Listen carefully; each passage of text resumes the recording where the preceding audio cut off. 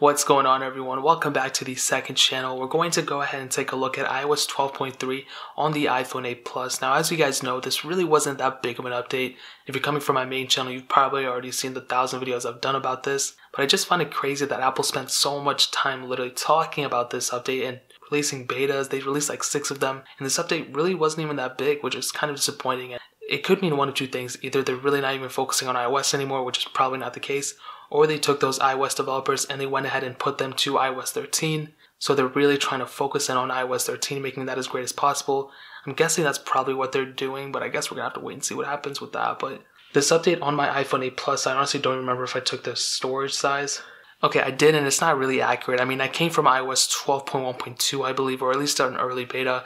As you can see, it was 2.6 gigs, but if you're coming from iOS 12.2, you're probably going to have like a 400 meg update. So it's not going to be this big. It's going to be about 400 megs. But if you're coming from a beta or an earlier version like 12.1.3 or something, then that's probably going to be the size you're going to end up seeing. But like I said, this update didn't really bring too much, but a couple of things it did bring was an update with Apple TV. So now within the Apple TV app, I don't even know where that's at. So now within the Apple TV app, there's a couple new features, and I think this whole entire update was pretty much predicated on Apple's video streaming thing. So I think they were trying to make everything like optimized for that specific feature, so kind of keep that in mind. But with Apple TV, it got an update, so if you're into that, then that's cool. I don't own an Apple TV. I don't even think I've ever used an Apple TV, but that's an option here, so that's awesome.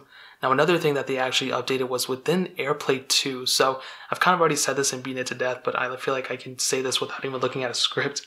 Within AirPlay 2, they actually went ahead and allow you to stream things other than videos, music, and photos. And what I think they're going to end up doing with this is actually allow you to stream video games and things like that onto some screens, which I find pretty interesting and most possible because Apple, in their March event, they mentioned the Apple Arcade, which allows you to do games and basically like games optimized for the iPhone. So I imagine that they're updating AirPlay 2 to go ahead and release that at some point. Another thing within AirPlay 2, there was an update with Siri suggestions. So now Siri is more optimized in that sense, so that's awesome.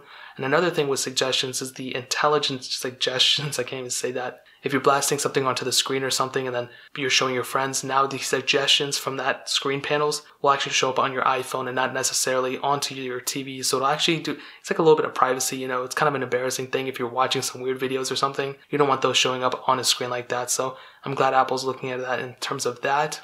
Now, I did run a benchmark, but this is the earliest one I had. So on iOS 12.1, I had a multi-core score of 248,467, and I just reran it. And from iOS 12.1, it did go up to 253,779. So a little bit of an update right there, or a little bit of an upgrade in my sense. So that's awesome. Do I notice it? Not really. When you get over the 100,000s, like every 1,000 score points doesn't really matter that much, especially over 200,000 points, you know.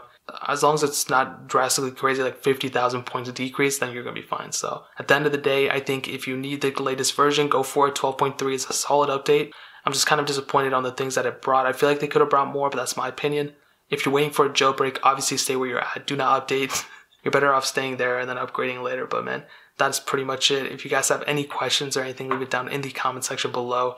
Hit that like button, that'll mean so much, but definitely hit that subscribe button. Every single subscriber that we get really does count, so it'll mean so much if you guys could hit that. Also, check out the other links down in the description as well. My Twitter, my Instagram, my second channel. All those links are linked down below. I would really appreciate it if you guys could check it out. But more importantly than everything else, I love every single one of you guys. Hopefully I'll catch you guys in the next video.